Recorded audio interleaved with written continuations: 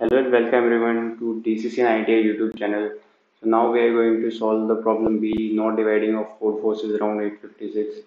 And so in this problem statement, we are given an array of size n, and we can add 1 to any element of the array in one operation. Okay. So now, now how many operations we can do? We can do at most 2n operations. This is the condition that is given over here, and we need to make sure for each index from I to I equal to 1 to n minus 1, this ai, it should not be dividing this ai plus 1.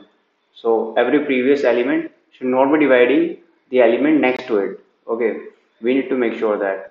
So also here the condition is given that we can do at most 2n operations.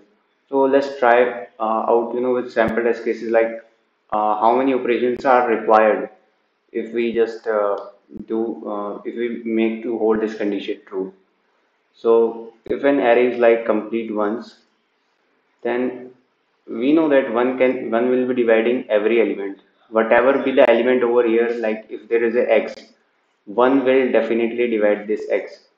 So so we need to increment this one. We need to replace all this one by 2, and if all of the elements are ones, then it will require big O of n minus 1 operations, or big O of the n minus operations, to make all n minus 1s to 1 equal to plus 1, that will be 2. This all will be converted to 2, 2, 2, 1. Now this new array is valid. But if there is any element other than 1,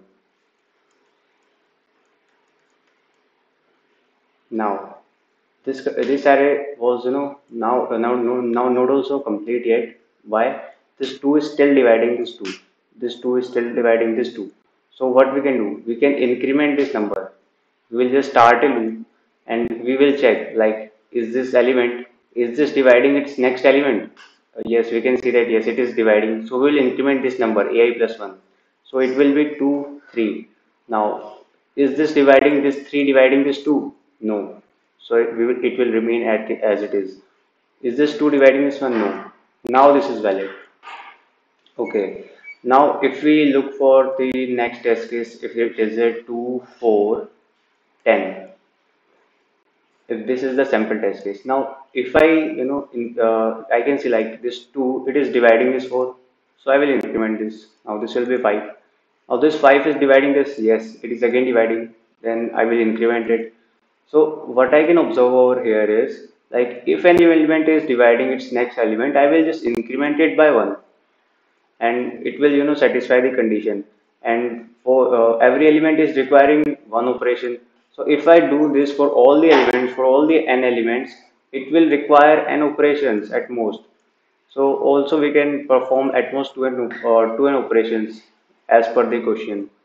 So what do we require to, make sure in this question? Like if there is any ones, we have to increment it, we have to convert it to 2, because one can divide any element. So first of all, we have to check for all ones. We have to increment it to 2. Then we just run a loop, and if there is any element who is dividing its next element, so we will increment the next element by 1, and then the array will be in a state like it will satisfy this condition. So that's all. I hope this approach and this edge case of 1 is clear to you.